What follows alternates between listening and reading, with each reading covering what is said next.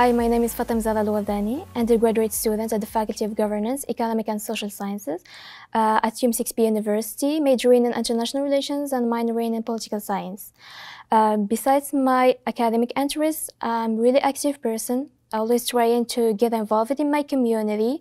Actually, I use it to participate in boot camps, workshops and conferences organized by our faculty, as well as international simulations like the International Asian Model United Nations.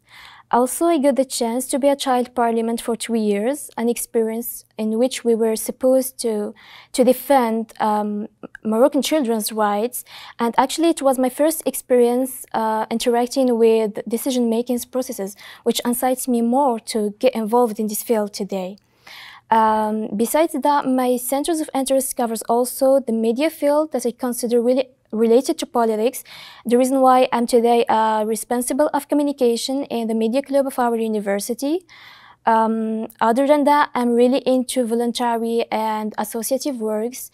That's why I'm an official member in the GCA, Junior Chamber International, which is an international organization aiming to empower young people, incite them to create a positive change in their communities.